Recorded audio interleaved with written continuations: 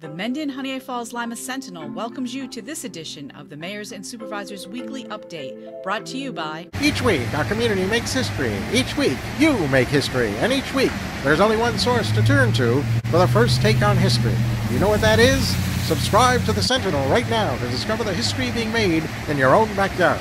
The Mendon-Honeoye Falls-Lima Sentinel. More than just your news, it's your history. Hey, welcome everyone to this week's edition of the Mayors and Supervisors Update. I'm Chris Carosa, publisher of the Mendon-Honeoye Falls-Lima Sentinel. And each week, we bring you the goings-on from the towns and village in our coverage area. Let's start with Brent Rosiak, who is representing John Moffett of the town of Mendon. Brent, how are we doing in Mendon? I'm doing good. I want to hello and thank you for having me back this week. Our highway guys have been out a little bit from this ice storm. Actually, I talked with the highway superintendent today. They have been out since 2 o'clock on Wednesday doing ice and removal operations, and they're still out doing it as we are here today on Friday. The first thing I'd like to bring to attention is the Town of Mendon Facebook page. Is our highway superintendent, Andy Cachetta, has posted an update of activities of the highway department. One item in particular in there is the highway department will be working with Monroe County to install pickleball courts in the Mendon Ponds Beach parking lot. They also have an item in there which is the description of snow and ice removal operations and why the plow trucks drive the speed that they do. I recommend that you follow the Town of Mendon Facebook page for future updates from the Highway Department and other town activities. Another item I'd like to discuss is the Mendon Community Business Association. The memberships of this association is businesses within the hamlet of Mendon, and they do events around the hamlet of Mendon throughout the year. Some of the events coming up in 2023 is spring beautification of it. They do that on May 20th. Another item is the Mendon Music Festival, which they hold down at Mendon 64. It's a pretty good time. They usually pick 2 dates in the summer that goes on down there, and they have varying bands that play at Mendon 64. They have food and tents at Mendon 64, and they also have food at other businesses around the hamlet. Another event that they have going on is the Black Diamond Marathon on August 28th, and Holidays in the Hamlet, which is the Wednesday after Thanksgiving. And they do food and vendors at last year at Westminster took place, Mendon 64, the Cottage Hotel, and the Mendon Commons, which includes Flowers by Fountains. It's kind of a hamlet-wide event. In addition, they also have an ugly sweater race, 5K, that's going to take place on December 2nd. But the Mendon Community Business Association has a Facebook page.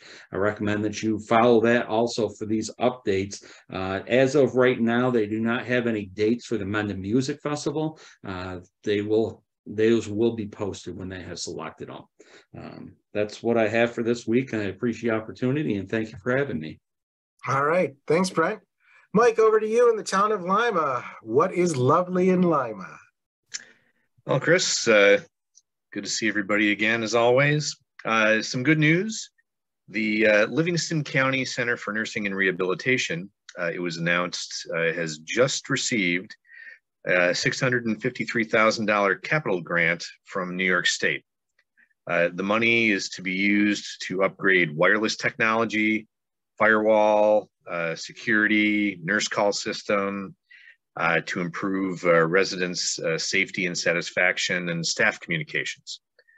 So we're very grateful that they're going to be getting that and helping to smooth out the operations there. Ice storm wise, some branches, some ice, some snow, but nothing that our highway crew couldn't handle.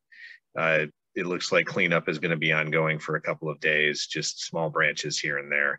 Of course, the initial hit is we did not get anything so large in the road that it could not be simply nudged off with a plow. So over time, we'll go ahead and get that all cleaned out. The sticky, hard to open door on the north side of the town hall, which is where you enter from the parking lot, has been fixed. It was because water was streaming down the side of the building due to a hole in the roof. So thank you to Steve Moore and his crew for coming out and replacing the flashing down the entire side of the town hall and fixing what was a failed previous repair. And now the roof is shedding the water properly and the door is drying out and working as it's supposed to. The Normal Barbecue did open on February 22nd for lunches and dinners. I know it is very bold to open a barbecue restaurant on Ash Wednesday, yet they did it. And I can tell you that I did sample the smoked cauliflower, and it was pretty good. I never had that before. You can find them online at thenormalbarbecue.com and try that for yourself. And lastly, St. Patrick's Day will soon be upon us. It is a Friday this year, and if you're not doing anything, plan to stop in at the American Hotel, where you might enjoy a draft Guinness and over 100 years of Irish hospitality from the Reynolds family. And that's all I've got, Chris. All right. Thanks, Mike. And Rick Mill, Mayor of Honeoye Falls and Monroe County Legislator. How are we doing, Rick? We're doing good. It's great to see everybody, and I'll probably dovetail into a couple of things that my fellow colleagues have already mentioned. But the Village Board of Trustees has conducted, as of this airing, their first budget workshop. These budget workshops are always open to the public. They are always held on Saturdays.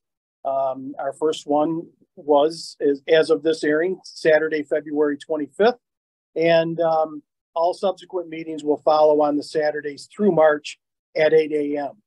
These are workshops only to review budget numbers and set a plan in place so that the budget will be in good shape for the annual meeting and budget public hearing, which is currently scheduled for Monday, April 3rd. We have had some very difficult walking conditions in the village as a result of this past week's ice storm. Again, as Mike said, really nothing from a road standpoint that our DPW crew couldn't handle, but the ice came down and froze so fast. The sidewalk plows are it's really tough to try to plow it off. So we know that that's going to be an issue for a few days. People need to continue to be vigilant as they walk the sidewalk areas throughout the village. The weather continues to be very cold, so this ice pack will probably be prevalent for a few days. We were fairly lucky, though, as Mike had said as well. We were, no major road issues besides the slippery sidewalks and the frozen slush and ice along the curb areas. Certainly some limbs and branches came down, and there'll be continued pickup over the next few days, but nothing major occurred, and only a couple of spotty power outages. Our summer concert series, Good Vibes Flowing, is just about 100% booked. These Tuesday evening concerts, June through August, have become very popular, and we appreciate our wonderful businesses that support these, and as well as the great attendance we've had. The Festival at the Falls is also being planned, which is currently scheduled for Saturday, August 19th. This one-day festival includes craft sales, food, music, and some informational displays. This year, we also do expect to include some potential for some wine or spirit tastings, and we just look forward to this wonderful event. Our thanks to Howard Hanna Realty in Honeoye Falls for sponsoring and planning this event. From a county perspective, we continue to move through our ARPA funding process as those funds begin to go out, as well as many new referrals for project development and those types of approvals, grant approvals for funding received, and just general department county business. A continued focus is employee retention and recruitment, as well as bolstering our current workforce for some 800 jobs that remain open within the county. If you are looking for a career change or possibly even part-time employment, please consider joining the incredible Monroe County team.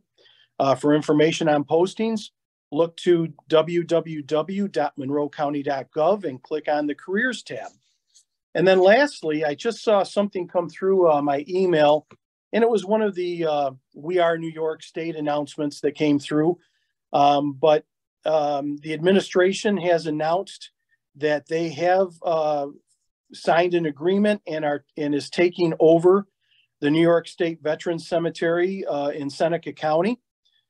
This is going to be the very first New York State Veterans Cemetery, which is certainly a wonderful thing for our vets. And, you know, I'm really excited about this, but this is the old Sampson Veterans Memorial Cemetery in Seneca County. And they're going to put some $2.8 million available from the National Cemetery Association administration to do further upgrades and expansion. So I think it's really great. It's about time that we have a true national cemetery for our veterans here in this a state cemetery here in New York State. So very excited about that.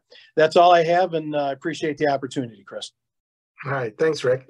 Steve, put your camera back on so we can see you, and then go ahead and tell us about what's going on in Henrietta. Yeah, so I'll start with the storm. We got hit a little harder, but our crews had been out since 9 a.m. pre-salting. As the accumulation started to happen, they attached the plows. Some people ask why they don't have the plows on the whole time, because if there's nothing to scrape on the road, you can actually salt faster without the plows on the trucks. So, but then once the accumulation started happening, we had to start scraping the roads. They basically kept going until good into the evening. We sent them home for rest as they were starting to move into what's referred to as fatigue time. And then they came back out at around 3:30 in the morning. Some of the crews ended at 9, some went till 9:30. So depending on when they ended, determined when they came back. And then we got everything cleared up. As I put it, we would have had the sides all clear for the school buses had school actually been in session. But we did have a number of trees down. In fact, most of our road issues were due to trees.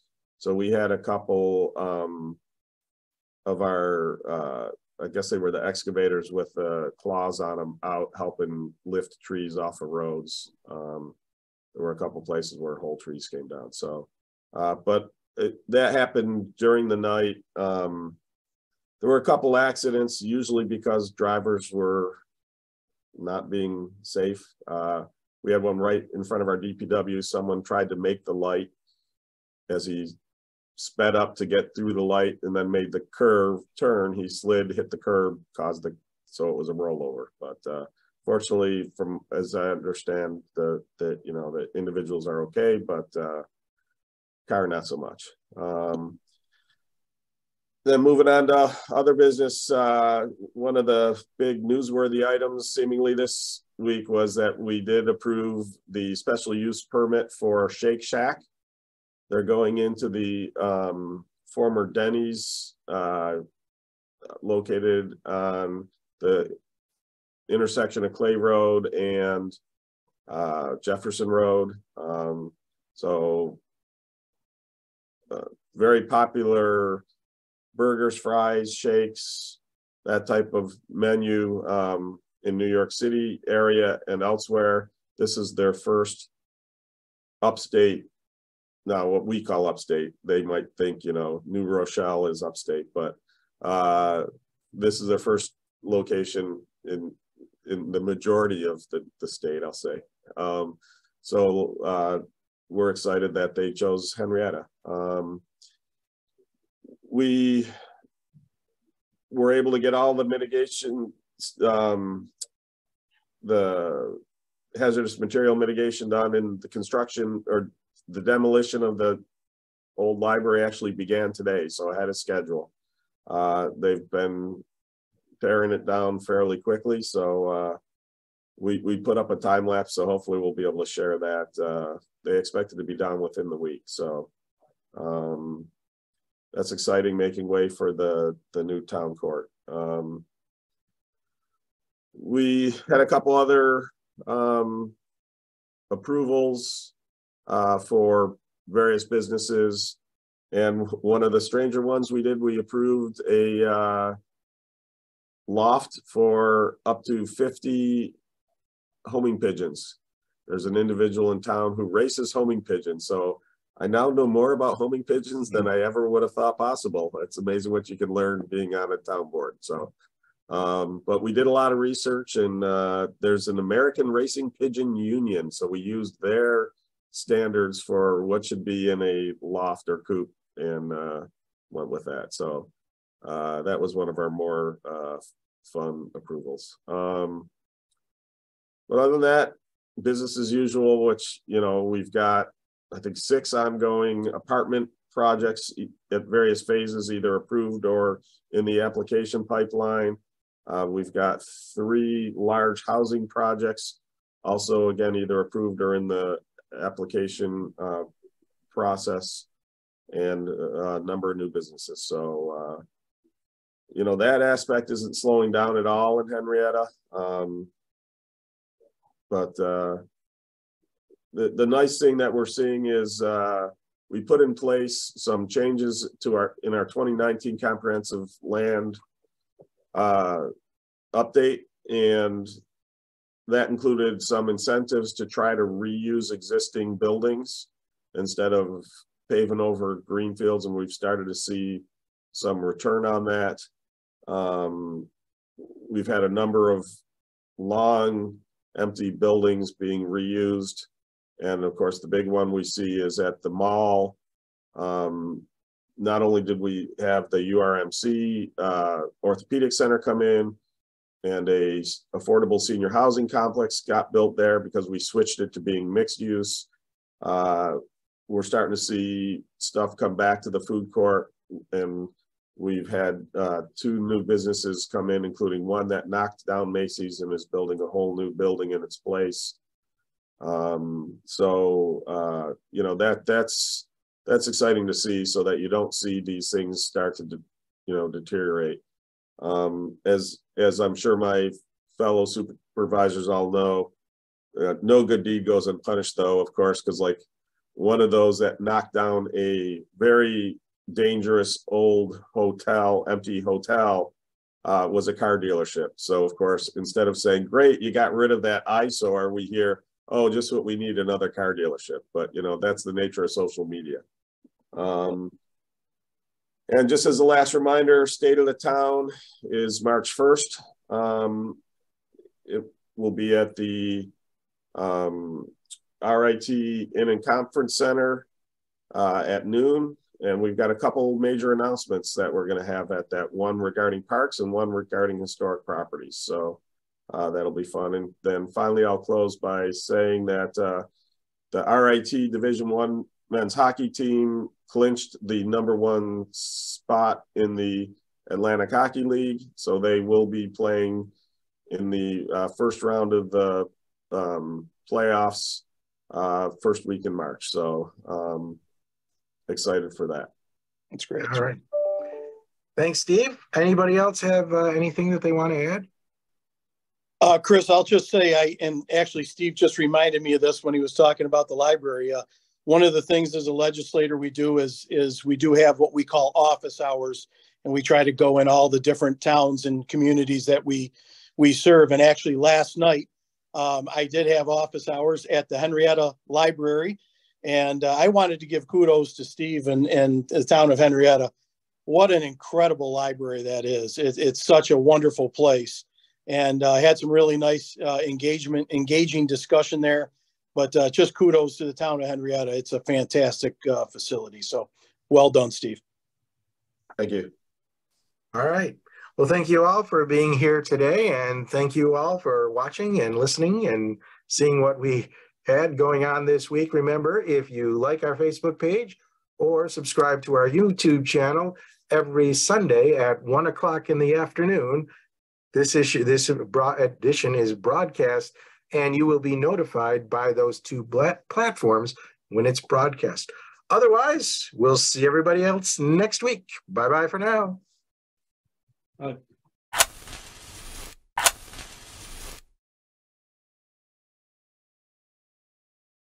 Imagine yourself communicating with a difference. Pan-Dimensional Solutions helps you do this. Whether live spectator events, taped broadcasts, or real-time audience-engaging programs, you can benefit immediately from the tools Pan-Dimensional Solutions will share with you. Do you want to make a difference? Contact us at pandimensional.com.